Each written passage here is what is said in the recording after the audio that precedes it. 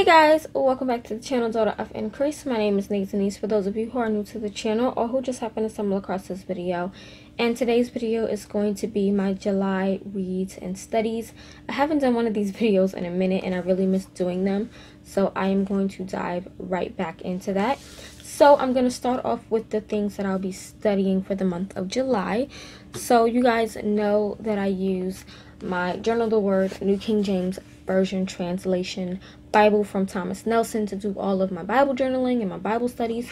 I will still be studying the book of Psalms. I only made it to Psalm 67. I've honestly been slacking on that.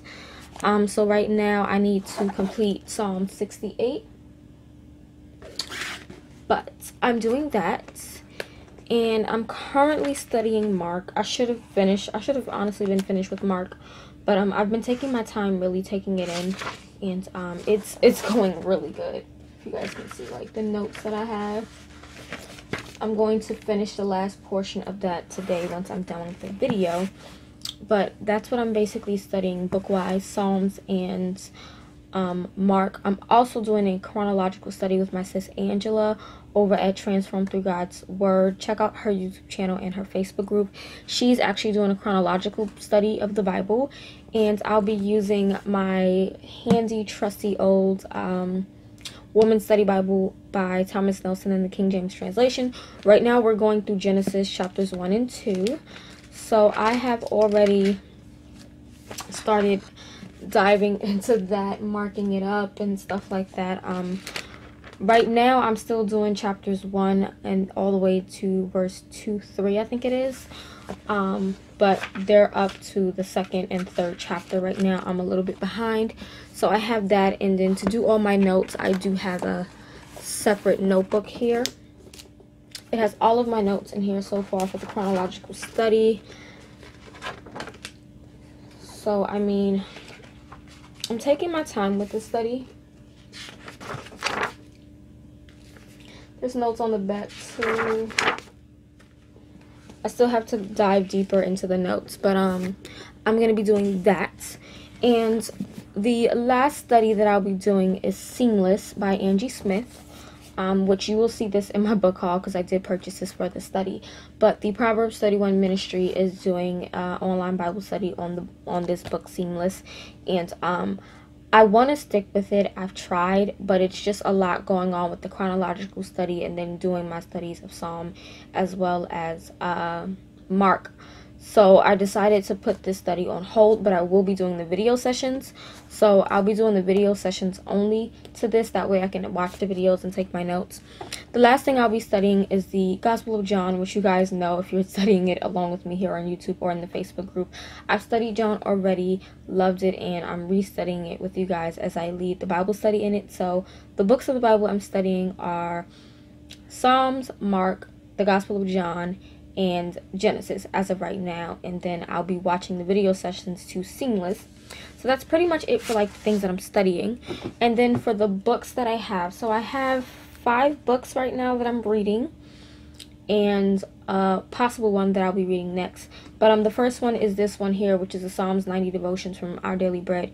You guys know that I do this along with me studying the book of Psalms. So right now, like I said, I'm on Psalm 68, so that's basically where I am, and this is getting to Psalm 68. I'm actually going to be finishing this book up in like 2 days or so, but it's the Women of the Word, How to Study the Bible with Both Our Hearts and Our Minds by Jen Wilkin.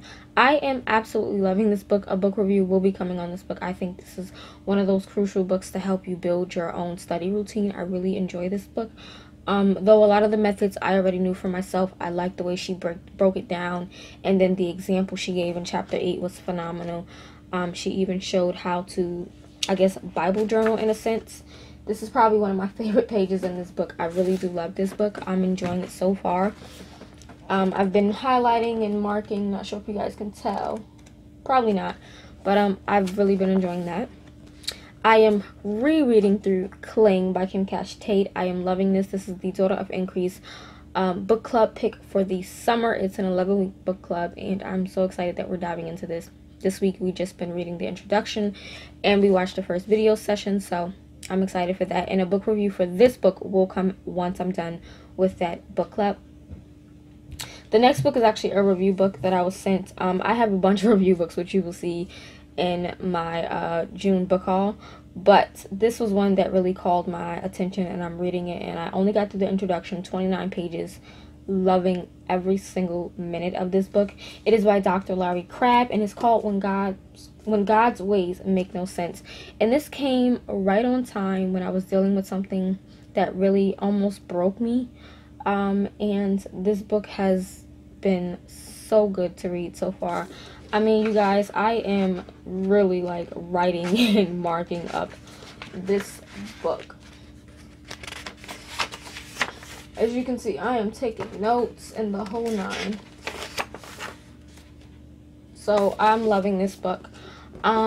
So the last two books are actually Christian fiction, and I don't have them on me. I actually have them on ebook on my cell phone.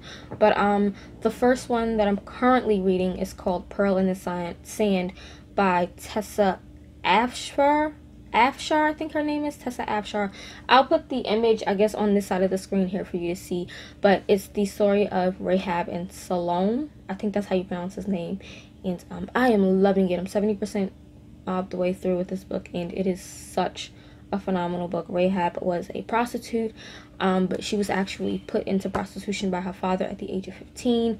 And it was basically when Israel went to basically take the land of Jericho, and how Joshua had them march around the wall 7 times and then make the loud noise. If you heard about that story about the walls of Jericho coming down, then that's what the story is about. And I'm loving it, you guys. I'm gonna do a whole video on like Christian fiction, because I found that I really do enjoy the biblical fiction novels so much. I've read 4 Christian fiction novels, 3 Christian fiction novels so far, 4 with the one that I'm currently reading.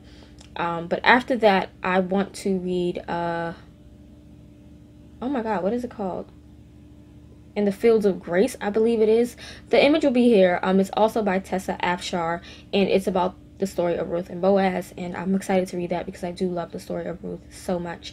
But, yeah, that's pretty much it. The books that I'm reading: the Psalms devotional, Women of the Word, Cling, When God's Ways Make No Sense, and then I'm also reading the 2 Christian biblical fictions, which are Pearl in the Sand, which is the story of Rahab and Salome, and then also I want to, right after I'm done with that, I want to dive into In the Fields of Grace, which is the story of Ruth and Boaz, by both by Tessa Afshar, if I'm pronouncing her name right. But that's pretty much it for this video. I'm definitely going to try to get back into making these videos, because I really find these videos helpful for me, myself, so that I can go back and see what I studied and what I read and stuff like that. And also just to share some things that I'm doing with you guys as well. But that's pretty much it for this video, and I'll see you guys in the next one. Bye!